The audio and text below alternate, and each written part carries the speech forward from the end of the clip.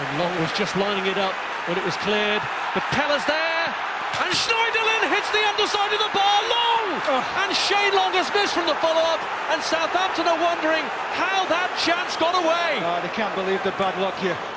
All came from Nathaniel Klein getting across in from the byline. Comes back in, he's played onside by Glenn Johnson there. Mignolet gets something on it, just enough. And Long can't find the target. Not Southampton's day, is it?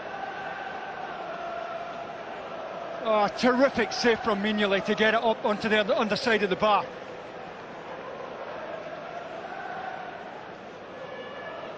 Schneiderlin couldn't have got much more through the ball there. That's a wonderful save. No, Glenn Johnson should have had the foul. Either way, Shane Long can't find the